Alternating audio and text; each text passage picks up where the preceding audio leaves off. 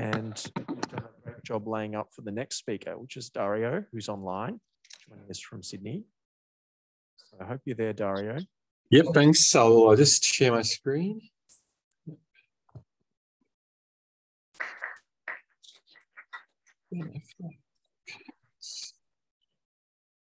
There we go.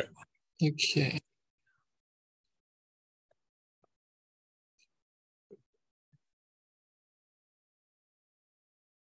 All right, well, good afternoon, everyone. And today I'd like to tell you about some functionality and usability improvements that we've recently made to ClassifyR in version 3.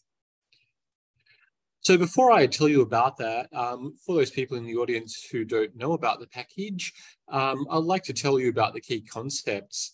So it's a predictive modeling framework designed with bioinformatics data in mind. So it formalizes modeling into 4 stages. The first stage is data transformation. And unless this uses information about the class of the sample, this is typically done outside of the framework, but there are some data transformations which also depend on the class. So this can be done inside of the cross-validation. The second stage is feature selection. And the third stage is model training, and the fourth stage is test set prediction. So there are a range of popular general purpose modeling algorithms such as SVM as shown by Yue, as well as omics specific ones. For example, you could calculate the differences in abundance values between binary gene interactors that you've obtained from a protein-protein interaction database, for example. And users can also contribute their own via Git pull requests. So the kinds of models that are included capture differences in 3 broad categories. Typically, when people look for differences, they look for difference in means. But we've thought that also differences in variability and differences in distributions are also important. So in the graphic on the right side of screen, at the top, I'm showing differential expression, and this is what you would get if you did your typical t-test from Limma or your likelihood ratio test from EdgeR, for example. And the vertical dashed lines are the mean of each class. And we see that these 2 classes have different means. But in the 2 illustrations below, there's differential variability, the second one.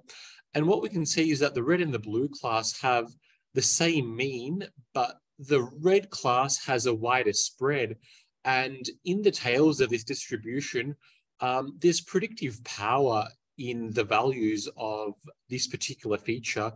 And similarly, for this illustration of differential distribution, you have 2 class means which are quite similar, but in one class you have basically 1 peak in the blue class, and in the red class you have 2 peaks. And there are regions of this distribution which are quite informative for predicting which class a sample comes from. So you can think of these 2 other categories as perhaps gene dysregulation of some sort. Something's gone a bit haywire in the gene expression. After that modeling is done, there's a variety of performance evaluation functions which all accept a classifier result S4 object that's created by the modeling process or a list of such objects. So now to tell you what's new in version 3 in a concise little list.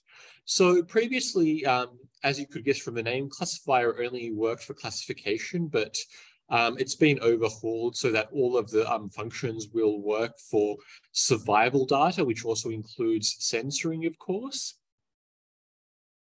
As Yue hinted at before, there's multi-view data modeling that greatly simplifies multi-omics data integration and predictive evaluation of it. There's model agnostic variable importance, which works by leaving out one variable at a time and building a model and seeing how it performs. Models capture all of these, there's new models which we've also included, such as random survival forests and extreme gradient boosting. Both of those are new wrappers.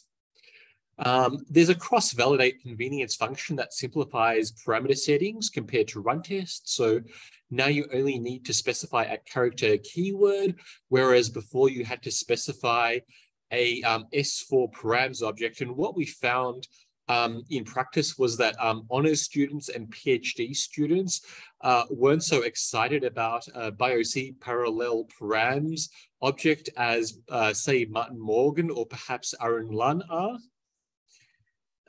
There's also adaptive sampling, which helps you model if there's uncertainty in the class labels. We've built in robustness against feature names that don't follow R rules. So once you get away from the gene expression sort of fields to more exotic data types like metabolomics, you find that there's a lot of slashes, colons, brackets, and asterisks in the feature names. And many of the parameters for the functions that we provide now have a value of auto for the parameter. So that will mean, I don't want to think about this function too much. Just pick a reasonable value of the parameter for me, please. So to give you a case study of the new ClassifyR, we're going to apply it to some data from curated TCGA data. So this Bioconductor package has collected the processed TCGA data to help enable the R bioinformatics community to more easily analyze this consortium's data. And they published their work in JCO Clinical Cancer Informatics. So we're going to use two different omics technologies to find out which omics predictors are most informative of stage 3 skin melanoma patient prognosis. So first, what we do is we load the data into R using the curated TCGA data function, and that produces a multi-assay experiment for us. So what I've loaded here is normalized RNA-seq data and microRNA-seq data, and we're going to compare those two data types. So after a bit more filtering and combining the days to death column with the days to last follow-up column into a single column, which is more the convention in R to have a single column of follow-up times and a single column of status censoring times, we get this cold data for our data set, which you can see it has the, they're all stage 3 samples. Some of them are alive, which is 0, and some of them are dead, which is 1, and we have those times in single column. So the important new function to know about is cross-validate, which will make your life easier compared to the previous run tests. So it allows for the direct input of popular bioconductor data containers, such as the MultiAssayExperiment and the data frame from S4 vectors, as well as the old-fashioned matrix, the plain data frame, and a list of such tabular data. Outcome could be 4 different things. So it's quite flexible to allow you to enter different kinds of data. It can be a factor. It could be a name or an index of a column containing a factor. It could be an object of type serve from the survival package. It could be a pair of column names containing the time and status information. So the default is 5-fold cross-validation, and we repeat that 20 times. This is important because we want to know not just one accuracy or error rate for our cross-validation. We want to know the variability in that performance metric as we vary how our samples are split into training and test sets in different repetitions of that splitting. So the feature selection is based on the p-value ranking of individual features using a fast implementation in C of Cox tests. And the choice is made on the top P features using resubstitution accuracy, where P ranges from 1 to 10. Model fitting is using the default, which is the random forest from the Ranger package on CRAN. And this is a bit of a newer package on CRAN than the old random forest one. By default, this one can do categorical data, and it can also do survival data. And we're going to do the data combination of the RNA and microRNA just simply by merging them. So you can see here is our cross-validate command. So we've got our melanoma data, which is a multi-assay experiment data object. And the survival column is the one that we're going to look at. Then we're going to use Cox proportional hazards to test each variable one at a time. And we're going to consider the top 1 to 10 features and use those from each of the assays. And we're going to look at those individually as well as combining them. So the last element of our result object, which is a list, is the S4 class classifier result, and it gives you a nice overview of the characteristics of what it's storing inside. So here it's used the mRNA-seq and microRNA-seq. This is the cross-validation it's done. This is the merging strategy that it's used, and this is the classifier and selection method wrappers that it's used. So the performance plot will tell you it has a various range of categorical and survival performance metrics. So if we just do performance plot cross-validated, what we'll get is this plot that we see on our right side of screen. So on the x-axis, we have different assay names, and on the y-axis, we have C-index. So the default performance metric is auto, which is balanced accuracy for categorical outcome tasks, and C-index for survival outcomes. So it knows from that S4 object that we've done a survival task, and it's going to plot C-index for us. And on the x-axis, the default characteristic is auto, which is the most variable characteristic in our characteristics table. And in this instance, it's assay name.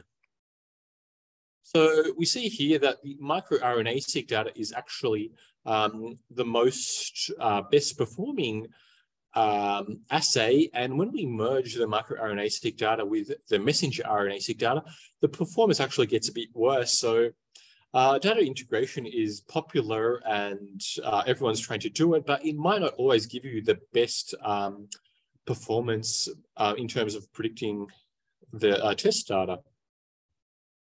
Lastly, I would like to tell you about samples metric map.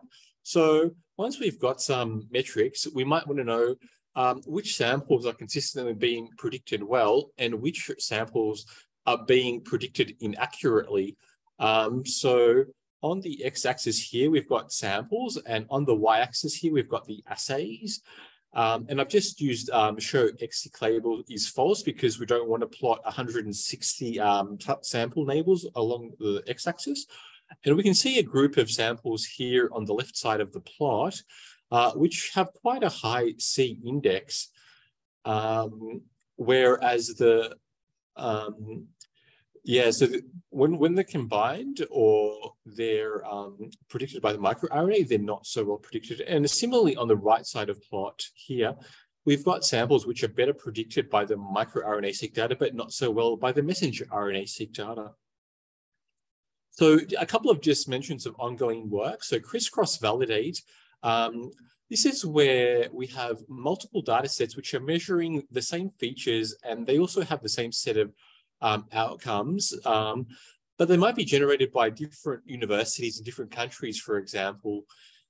So to illustrate on the right side here, we might have 3 data sets that have completely different sets of samples, but with the same outcome. And we want to train and test on all possible combinations of those 3 data sets. So this is to evaluate the performance when you train on one data set and predict on another one to see how generalizable your classifier is. So if you developed your classifier on a data set from an American university, you want to check that it works on a similar data set from an Australian university to see whether your predictions are generalizable across countries. So this work's inspired by two journal articles. So the first one was led by Sarah Jane Schramm and Jean Yang, and that was in Journal of Investigative Dermatology in 2012. And the second one is a similar idea, but applied to microRNAs, and that was led by, again, Jean Yang and her student at the time, Kaushila Jayawardena, and that was published in Journal of Investigative Dermatology in 2016. And the current implementation is being put together by Harry Robertson. Lastly, there's the multi-platform precision pathway. And the goal is to construct and optimize a classification decision tree that uses multiple omics assays which incorporate accuracy and cost into the evaluation. And this is inspired by the multi-step classifier that addresses cohort heterogeneity, which was led by Ellis Patrick and Jean Yang and published in OncoTarget in 2017. This MPPP is being developed by Andy Tran. Finally, I'd like to acknowledge a few different groups. So firstly, the Sydney Precision Data Science Centre at the University of Sydney. It's a very collaborative place to work at. So there's been lots of suggestions, ideas and bug reports. So thanks to everyone for those. Secondly, the Melanoma Centre of Research Excellence, also at the University of Sydney, and the grant APP 1135285 for partially funding this project. And lastly, the Head and Neck Cancer Research Group and their Cancer Institute of New South Wales Translational Program Grant for also partially funding this work. Thank you for your attention, and I'm happy to take questions now. Dario, for a great presentation, do we have questions for Dario?